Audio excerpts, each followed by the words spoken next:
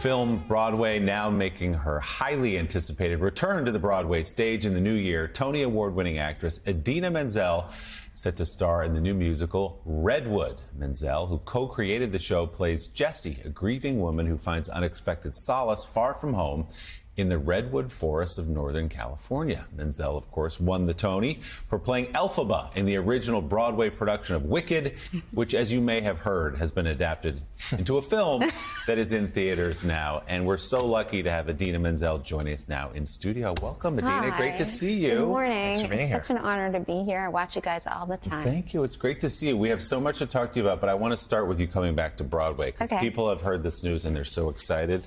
You know, they call her the Queen of Broadway. I know that it embarrasses you, so I turn to that. But so tell us about Redwood, the show that you had such a hand in creating, obviously, and it's so personal to you. Yes, I co-conceived of this show with my director and writer friend, Tina Landau. Over a decade ago, I learned of a woman named Julia Butterfly Hill, who had lived in a tree, a redwood tree, for over 730 days in order to protest the logging companies.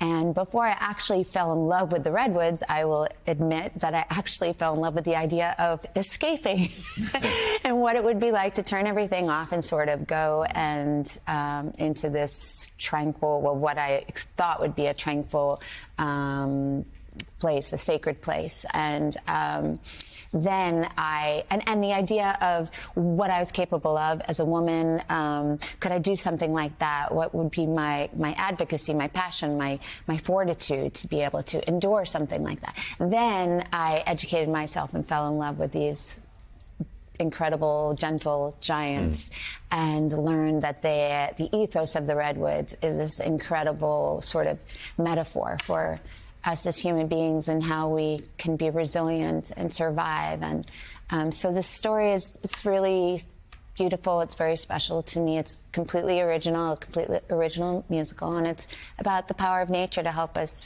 really heal.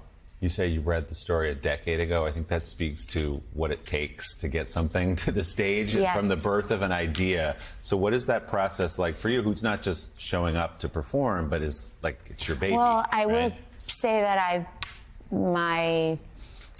my success has come in a lot of original musicals before, so I'm well acquainted with the patience that's needed to do it, and it's something that I love very much. I really feel that there are so many new stories that need to be told, and while I love all the musicals out there with their movie titles or their brand names, I feel very committed to finding new work and also giving other young composers a platform to show their work. And it's just wonderful to create something, to stand at the piano and have a composer write a song for you. And, you know, it's just, it's a process that I love very much. People are very excited, John. It previews January 24th and then opens on February 13th at the Niederlander. Yes. Which is, didn't you start at the Niederlander? I did, with Ren's. With Ren's. So full circle, I'm going to take my old dressing room, which I used to share, and now I'm going to knock down the one next door to me where my ex-husband used to be, and I'm going to take the whole thing as a suite. You've earned it. You know? You've earned a suite. Thank you very much. That moment, that return beyond the dressing room, but getting in front of that audience again, with the reaction, unlike on film, the reaction being so immediate and so visceral, what will that be like? Live performance in the theater? Is that what you're asking? Yeah. I mean, it's my happy place. It's everything. It's the reciprocity you have with the audience and yourself, and sort of this, the more love and the more authenticity and vulnerability you're able to show and to give, the more you receive, and having this communal experience, just like the Redwoods are this community, and sort of feed each other and hydrate each other with their interconnective roots. It's a beautiful sort of parallel for how we feel as actors in the theater. You've worked in so many different forms, TV, Broadway, television, I think at times. What is it like to take a production from the stage to film? I like to say the biggest thing you have to worry about is singing mouth. So when you're in the theater, you sing in order to hit the notes that we hit. We our mouth is open very wide. You might, if you were close up, you might see a cavity or something.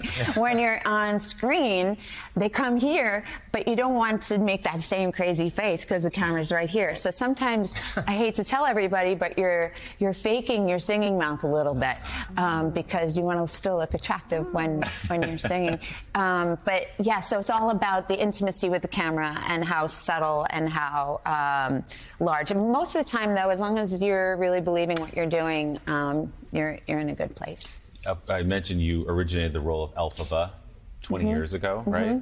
On Broadway. You won the Tony for that. What has it been like for you to see this sort of phenomenon of a movie take off and people like young kids who maybe didn't even see the Broadway show now have this entirely new relationship with the thing you started? Honestly, it's been very profound and moving for myself, and I can speak for my good friend Kristen Chenoweth as well. I think that we just have such a sense of pride about being a part of this, the genesis of the show and its legacy and what it represents and sort of the sisterhood that comes from it and the permission it gives young people of all genders and in between to feel comfortable being who they are in their most unique selves. And Cynthia's performance, I interviewed her for the movie, and she had such reverence for you, saying, I don't even want to try to do what Idina did because people will call me out on it. I can't be that. What's your take on her performance in the film? Well, we spoke when she first got the role, and everybody always asks me, what advice did you give her? And I say, absolutely none. I mean, she's an incredibly talented woman and does not need my advice. I mean, I did tell her just to enjoy the moment, because that, as being her elder, I want her to know that it's important in these times in our career because things are so fleeting to really try to stay in it and really appreciate the moment. But she is just exquisite and does bring her own thing to it while also being extremely respectful and loving to what was established. It's nice to see a new generation carry on the legacy of what you started, and people are so excited for you coming back to Broadway. Previews for the new Broadway musical Redwood begin, as I mentioned, January 24th at the Nederlander Theater, and opening night is February 13th. Tony-winning actress and co-creator of Redwood, Idina Menzel. Great to see you. Thank you so much. Happy Thanksgiving. See you. You too. Happy Thanksgiving. That does it for us this morning. Jose Diaz-Balart picks up the coverage in just 2 minutes.